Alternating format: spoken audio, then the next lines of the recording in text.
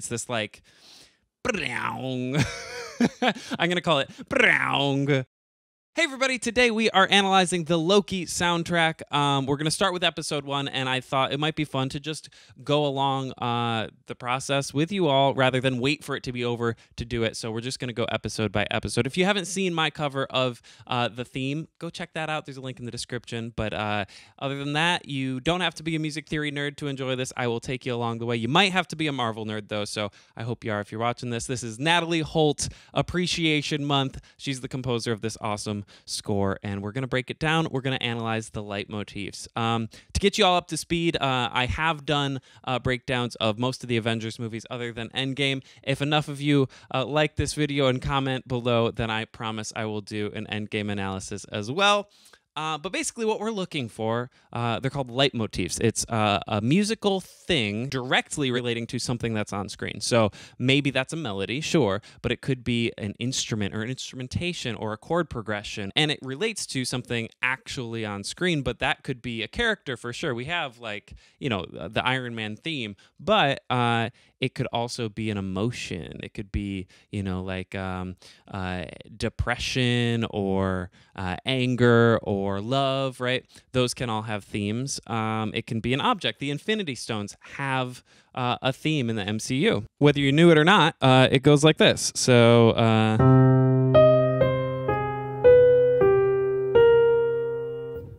written by Alan Silvestri, right? So if you heard that theme, if you knew to listen for it, it would mean that we're talking about the Infinity Stones, or the Infinity Stones are what we should be focusing on. Even if they're not in the scene themselves, they are the driving force of that scene. And that's what's so cool about these breakdowns, is we actually get a little bit more insight than what we would if we just watched the show without listening to it. Another thing to note, the whole series hasn't come out yet. And in order to decide what musical thing means something on screen, we have to see it a bunch of times. And so we won't actually know for sure if my deductions are right until we see the rest of the series. But that said, the really nice thing about the first episode of a series like this is we are going to be introduced to a whole bunch of stuff. We're going to be introduced to new characters and new places and new things.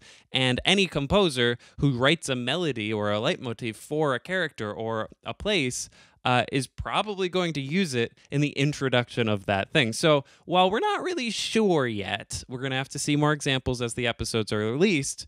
It's a pretty good idea of, like, okay, the first time we see this character, what do we hear in the soundtrack? It's probably something that we should be listening for. So Natalie Holt Appreciation Month. We love you. We love this soundtrack. I hope you don't hate us analyzing it this detailed, but you better get used to it because the music's great. So let's dive into episode 1. We start back in 2012. We hear the Alan Silvestri Avengers motif,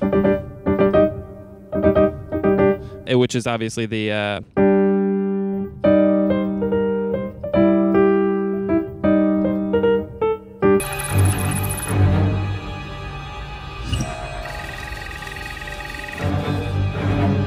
Now, we're going to bounce around a bunch in this because I want you to hear the themes next to each other rather than the way they played out in chronological order. So we're going to jump ahead to when Loki is seeing the replay with Mobius of the 2012 Avengers events.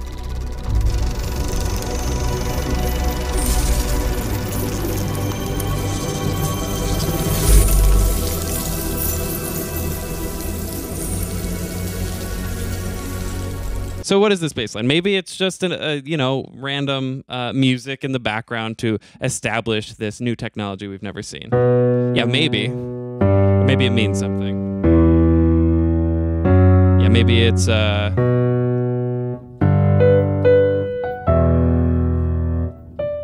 okay, so listen for some stuff. These are the easy ones. Next up, we have the Tesseract, or maybe the Infinity Stones as a whole. I'm not totally sure with that yet, but it's not a theme. It's a instrumentation. I believe it's a bass bow on crotales, but it's this high-pitched squeal.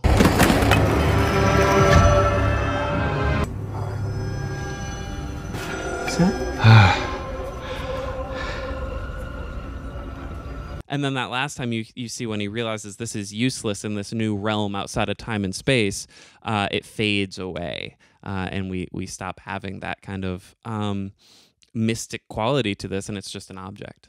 It's the Tesseract. Be very careful with it.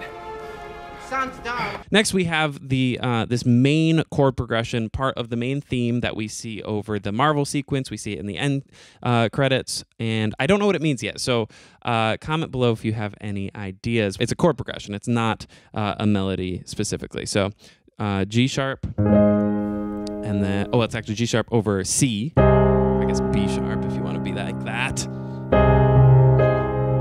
And then C sharp minor. Then it goes to A, and then that G sharp over D sharp. And then the same chords, but with a different bass line. And then, so the whole thing goes like this.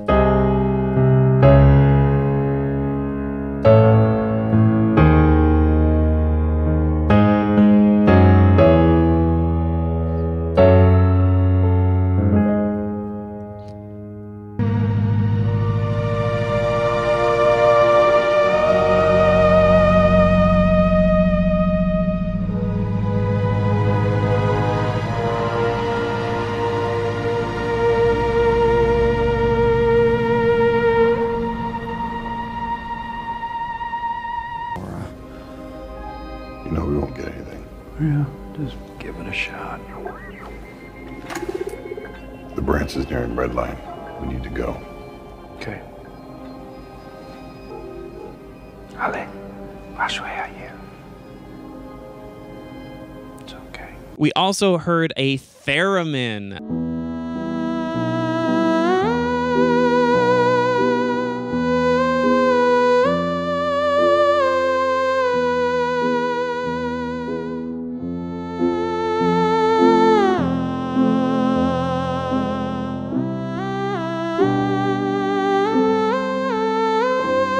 Just trust me on this. I believe the theremin represents the timekeepers themselves, the entities that we haven't really met yet. We've seen statues of them.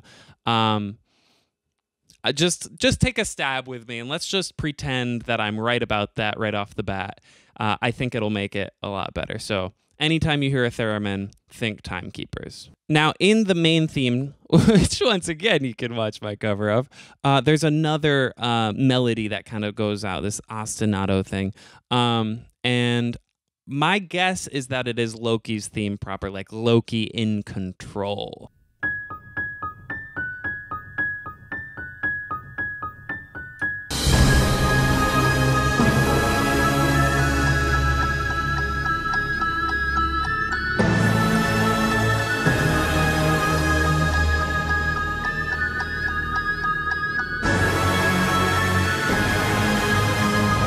Guilty of this. Obviously, it doesn't go well for him, but it's setting it up like, okay, we're in Loki's shoes at this point. He's in control, and yes, and we hear the theme. And we also hear it, this is what's so cool about a leitmotif. You can now take that and change it and distort it and change the meaning of it. And so we hear it actually a little bit earlier when Loki is definitely not in control, and it's like really like gritty and distorted.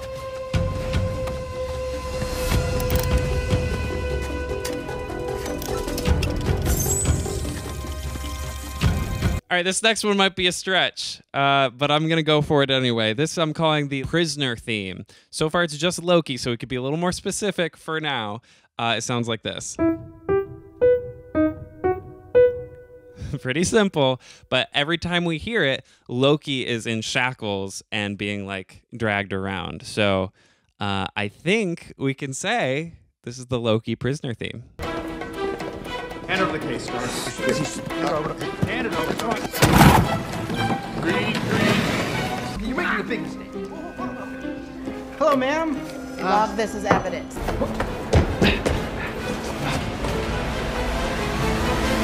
All right, we got another stretch for you. They are all kind of a stretch at the beginning because we don't know yet. This I'm calling the conflict between Loki and the TVA hunters.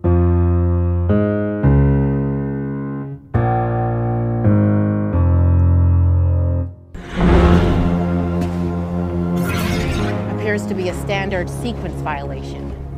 Right. I beg your pardon. On behalf of the Time Variance Authority, you're coming with us. I'm sorry, who's us?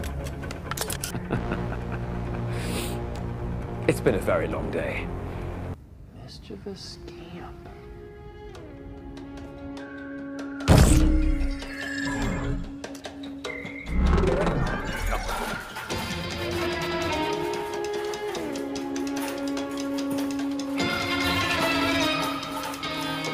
What do you think? I don't know. It's B-15's entrance, and it's such a big moment, but then also it's Loki breaking out.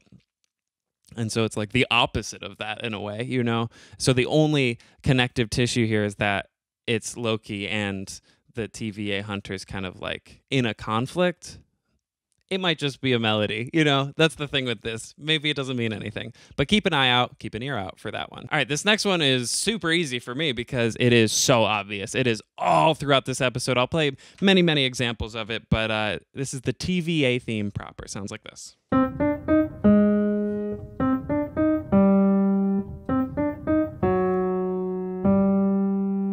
Pretty simple, but man, Natalie Holt Appreciation Month. She does really, really fun stuff with it. Makes it really quirky when it's supposed to be kind of fun. Makes it sinister when it's supposed to be sinister. Makes it, you know, a little bit complicated when you're not really sure. Like, man. So here's all the examples I could find of the TVA theme.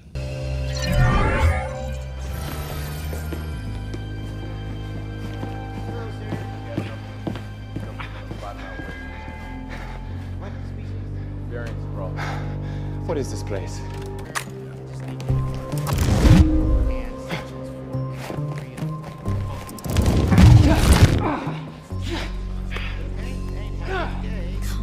You're making it. Please sign to verify.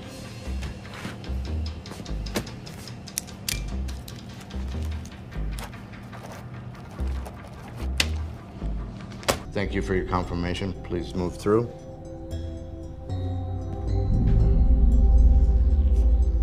Sir, there's something you'll want to see.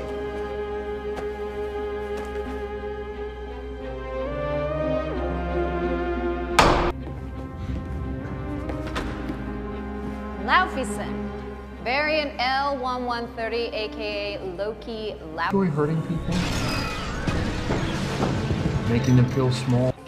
Hey, I know you. You're that criminal with the blue box. Oh.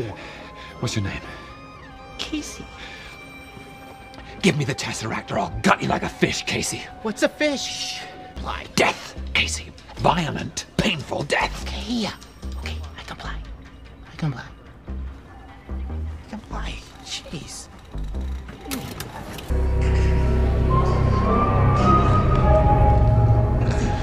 All right, this next one is such a gorgeous melody. I easily my favorite in the whole series so far. It is, as far as I can tell, awe and wonder, the theme for those kinds of emotions, of the power of the Timekeepers in general. The first time we hear it, it's when Loki sees like the compound of this like massive, massive place, and it's like, I thought you said magic doesn't exist here. He's like, yeah, it doesn't. And the second time is when he sees that the Infinity Stones are worthless here. You know, the greatest power in the universe means nothing. And it's this gorgeous melody. It sounds like this.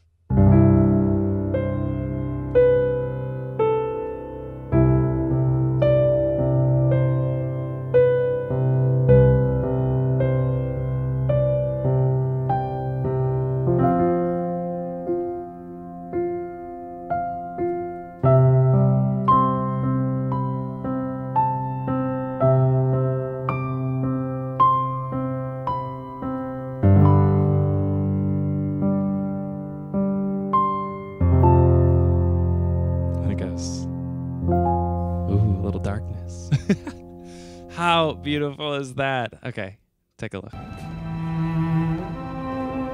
a look.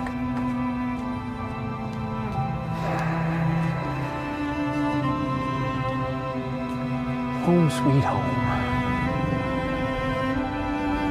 I thought there was no magic here. There isn't.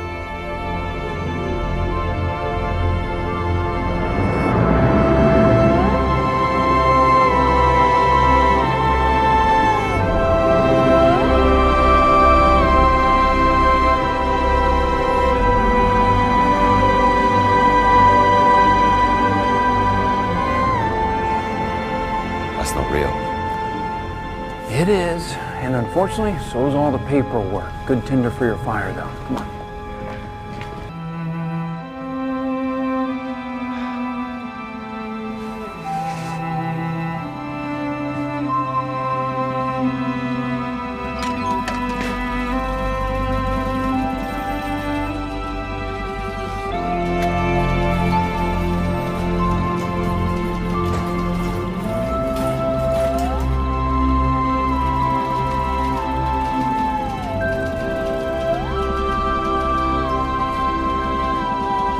Is this the greatest power in the universe? Next up, this one could go a few different ways. I'm calling it the Sacred Timeline theme. That might not really be right, but we hear it every time Loki is looking at the video of his other life, you know, the life he would have lived if he didn't jump out of the Sacred Timeline. So it's really, really wistful because we're seeing his mom die and all this stuff. So it sounds kind of like this. It just kind of plays around those kind of notes. So it's more of like a mode, but we hear it both times, so it definitely is, you know, meaningful of this kind of like him looking at the life he would have lived. Oh, and be on the lookout for that TVA theme already coming back in the middle of this. You'll not.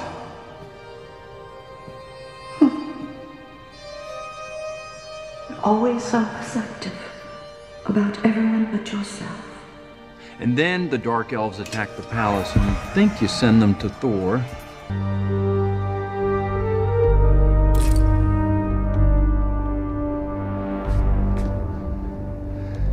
Where do you have her? Where is she? You lead them right to her.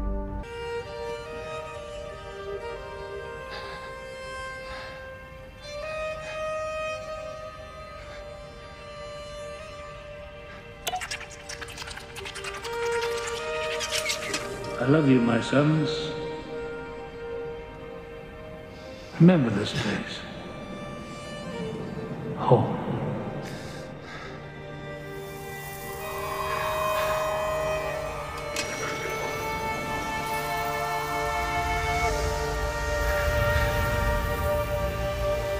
Okay, now we're going to dive into this theremin business. By the way, Charlie Draper played the theremin on this, the lovely and talented. Go check him out. Amazing stuff. Like, we don't have this whole soundtrack without Charlie.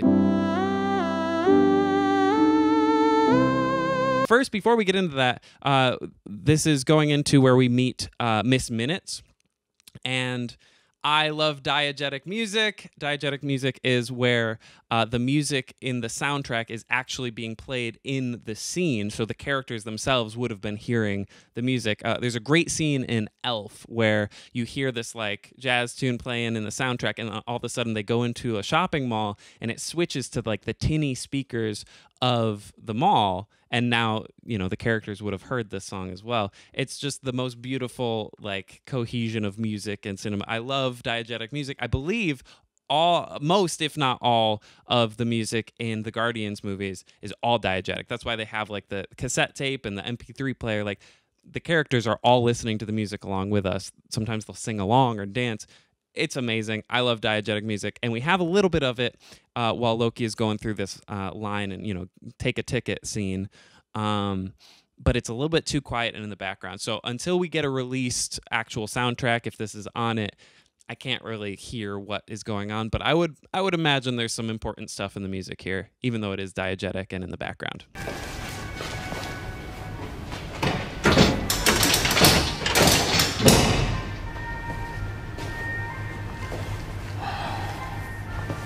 All right, I'm just going to play a few clips and explain what I think it means. So here's the first one. It's my job to catch you up before you stand trial for your crimes. So that one we hear, woo, this theremin, when she says specifically, for your crimes. Who decides if it's a crime? The Timekeepers. Settle in, sharpen your pencils, and check this out. You're on the ride with me. She says, sharpen your pencils right when we hear a theremin, which we're saying represents the Timekeepers. And we're looking at Loki. We're not looking at her. We're not looking at the Timekeepers. Loki, she says, sharpen your pencils, and there's a theremin playing. So I'm going to take a stab and say that Loki, known for using sharp little knives, might stab some of these timekeepers. Settle in, sharpen your pencils, and check this out.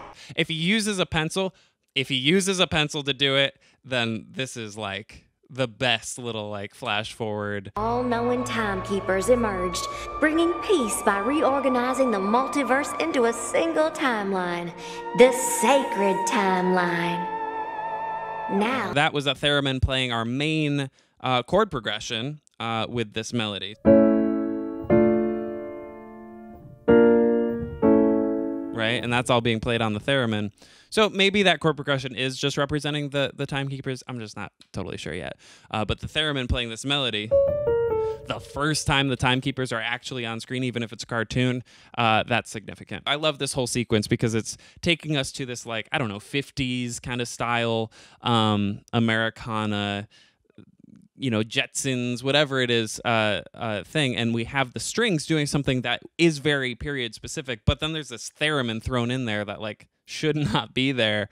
And by the end of the video, it's like getting a little bit closer to what you would hear with less theremin and just like strings doing a trill. But if you listen really, really closely to the end, there's this big sweep of the theremin going along with this string. See if you can pick it up. for all time, always. Okay, now the fun part. We get to put the pieces together and actually tell more of a story than we get without them.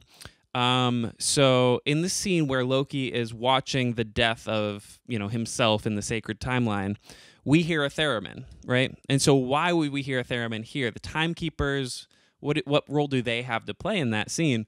Well, he's basically watching this and going, the timekeepers were like totally cool with me just dying, right?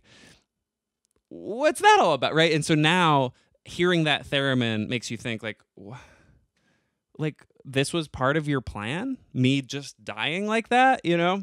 So his like kind of anger and like resentment and kind of like joy at like, oh, I'm going to take these guys down, makes a lot more sense when you hear that theremin and think like, oh, that's what he's thinking about right now. Not his death, because he's like, I got out of that. I'm cool. But he's like, this was all part of their plan? Not part of my plan.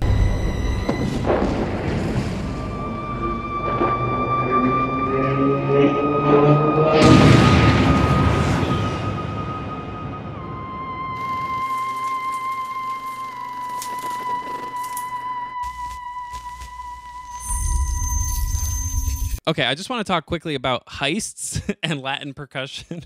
I don't know why they're like so happy together, but they are like fun heists, not we're gonna kill people heists, like we're gonna like steal a gem and nobody's gonna get hurt heists. Latin percussion all over. And so we have this scene where he's looking back at this scene that we've never seen from the 70s of Loki like doing a big robbery, right? And it's not 70s style music. We hear this like Latin percussion and then, right? What is that all about? Well, first of all, maybe this is a stretch. Let me know in the comments. The Loki theme in this key would be, okay, and instead it's like, is that maybe? I don't know. Is it a stretch? I think if we hear this interval like twice in a row, I think we can start to be like, that's Loki. But more importantly, we have this Latin percussion. So see how that like doesn't really fit with what we're starting to see and why it like sets it up as like a fun experience, even though it's a heist, like Loki's doing something bad. It's like a really fun version of it. And just like be mindful of that. Like if the music is setting up something like this, we're going on a little bit of a ride. Bourbon and soda. Thank you. Absolutely. Is there anything else I can do for you, sir? I suppose we'll find out, won't we? And we have this at the very beginning in the time heist from Endgame that we see right at the top. There's a bunch of Latin percussion in that too. Is there anything else that we might know that would be Latin percussion and heists? Okay, I was at a wine tasting with my cousin Ernesto. We're which was mainly reds, and you know I don't like reds, man. You know, but there was a rosé that saved the day. It was delightful. And he tells me about this girl, Emily, that we used to kick it with. It was actually the first pair of boobs that I ever touched. It's the wrong details. It's wrong. It has nothing to do with the story. You know, like it definitely cohesifies this whole thing, like heist, Latin percussion. I don't know, just like keep an ear out for that one as well. But going back to his heist on the plane, there's a part of it that has a theremin snuck in again. Like, why are the timekeepers here? Like, they have nothing to do with that. But again, and they even talk about it like, oh, no, this one was cool with them. You know, there's no like moral code here. And it just makes you think about it. And again, they talk about that. Where was the TVA when I was meddling with these affairs of men? Well, we were right there with you, just surfing that sacred timeline.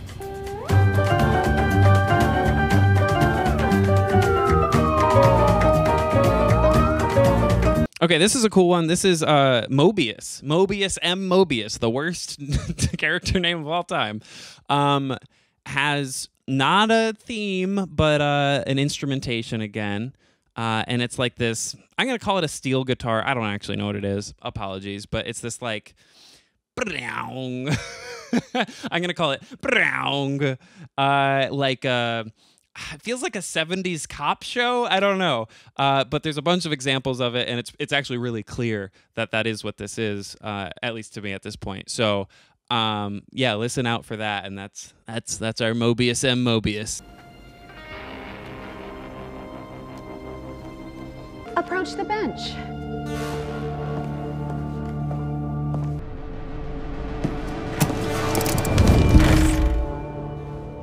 Told you time moves. So definitely be listening out for that sound to represent Mobius, especially with these leitmotifs. If they're not on screen, if they are on screen, like, yeah, okay, there they are. If they're not on screen, then you should be like, okay, is that person actually in control of the situation? Is the character on screen thinking about that person? Is that person in danger? Whatever it is, right? And in his introduction, so we're in 1549 or whatever in France, and we hear this instrument kind of being plucked away. It's not as aggressive as we hear it later, but with a pipe organ. And that's really important because we're in the 1500s in France and there's a pipe organ. We're in a cathedral. Makes total sense. And so this is one of the spots where Natalie is going to totally like set the scene, both time and place, put us in a cathedral in France in the 1500s with this pipe organ. So that's going to be really cool. And I'd imagine we're going to get to play with that a ton throughout the series since we're popping around to different times and places.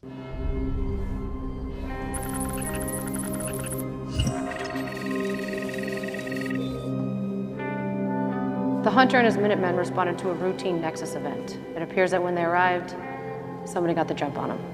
You think? It's him. C'est bleu. C'est bleu là. C'est quoi?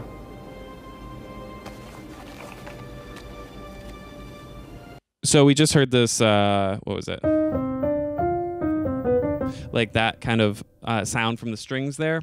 That's going to be the mode of the main variant Loki, the main villain that we're setting up here. And by that I mean it's basically these specific notes, like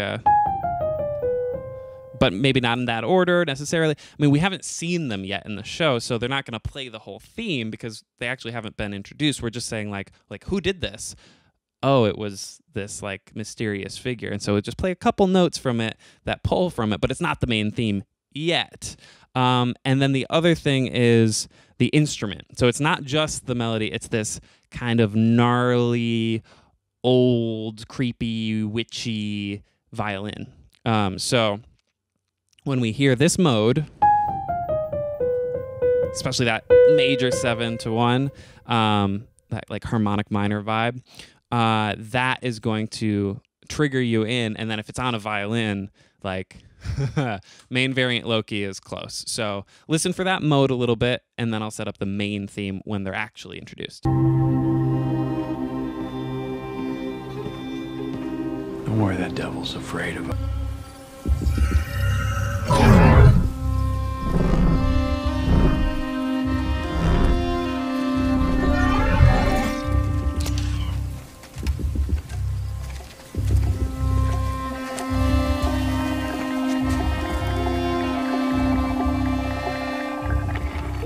All right, So here we are. This is the end of the first episode, and we finally get our like true villain, even though we also have the Timekeepers, which are kind of villains. We have Loki, who's like also a villain. So everybody's a villain. That's kind of fun. But here we are.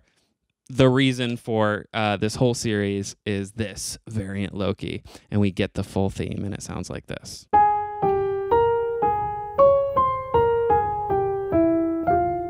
Right? So there's that. There's that mode again. But specifically,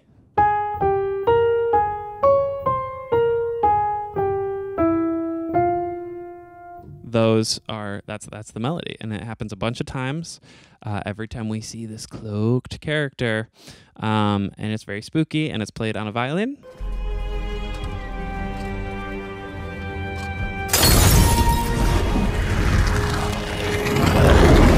Get down!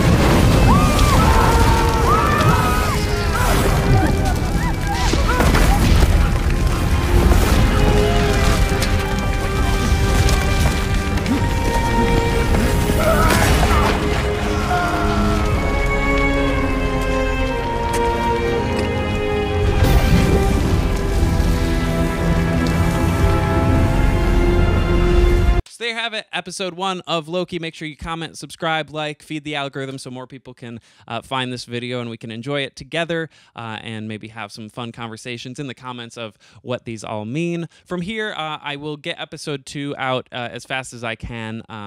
You know, it's already out in my world, so I'll turn that around fast, and then from there, I'll just try to turn them around as fast as I can after the episodes come out, and we can, you know, watch and listen together and see if we can find some more themes. Again, thank you to Natalie Holt. Natalie Holt Appreciation Month. This score is super fun to dig into. I had a lot of fun doing it, and yeah, thank you all. Thank you to the Patreon donors making all these videos possible, and I'll see you all real soon.